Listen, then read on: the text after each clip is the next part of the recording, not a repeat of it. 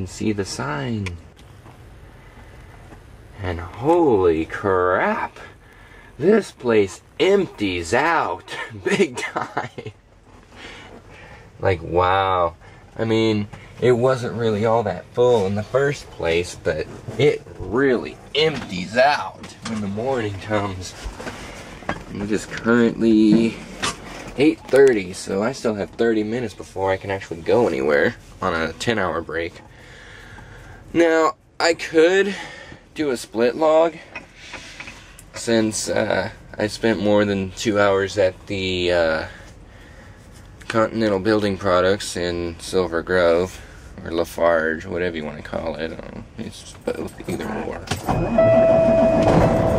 But right now, I think I'm going to go inside, and I'm going to grab that Subway, and I'm not sure. I think I might go ahead and get fuel here too.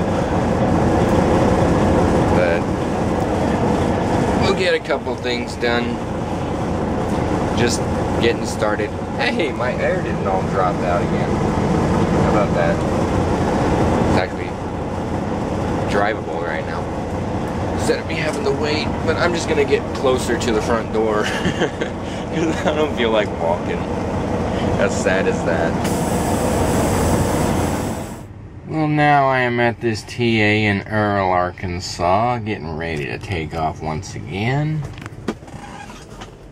Got my 30-minute break, so now I have 5 hours and 13 minutes left today. 346 miles to go to the house, but I believe I'm going to go ahead and stop in Texarkana and just call it a night there.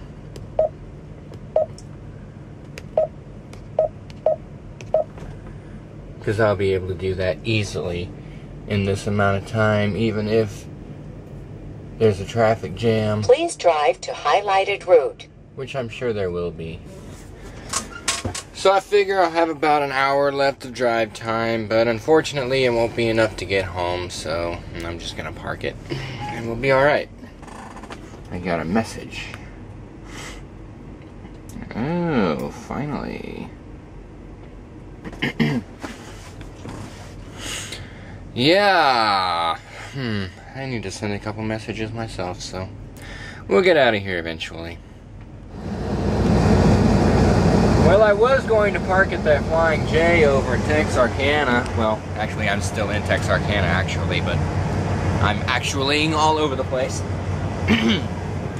But that place is a little bit crowded right now, and I almost got hit by a freaking Conway driver, so I wasn't about to try to park there. Yeah, I'm like coming around the corner, and I see there's trucks in the way. I can't go anywhere, so I stop. Okay, I put my flashers on, let everybody around me know I can't go anywhere. Well, this driver, who is basically blocking up the entire road at this time, starts backing up like he's gonna make the right-hand turn around the corner. Hang on. Oh, let me get my phone up here and I can show you a visual of what I am talking about. Flying J. Okay, this is the entrance here. I'm coming up this way. I stop here. Conway driver's up here, and this place is a lot more full than it is in this picture. Okay, so I'm here. Conway starts backing up. I see he's about to come pretty close to me, so I start backing up. I get to the end of the line, and there's another truck coming around the corner now, so I can't back up anymore. So he keeps coming. He just keeps on coming, like he's not gonna stop. I laid down on the air horn. I dropped 30 psi out of the freaking air system. It's like, oh my god, he came within at least 6 inches of my bumper. That is a little too close, dude. I'm out of here. I wasn't about to try anything after that. Seeing these people trying to park their tandem axle trailers and having so much difficulty, I'm like, oh god, forget this. I'm not going to be able to back up in here. I'm out. I will find another place to park. I had an hour and 17 minutes left to drive, so there was no issue with me needing to find another place to park. I mean, I've got a couple saved in my GPS that are down US 59. But yeah. No. So I actually still have 11 minutes and an hour, and I'm just parked in this Texas Welcome Center that I didn't even know was freaking here because I'd never seen it before. But it is right here. Yeah, so that's great. And the engine is still running because I am doing up some taco soup here with a lot of cheese and Fritos. So, yeah, good stuff. And it is currently 8:15. And I have 13 miles. Why do I have 13? Oh, they punched in a little rest area on 59 that I thought I was going to go to. And I didn't realize this place was here first. So, go away. I don't care. Oh my God. I have 95 miles to the house.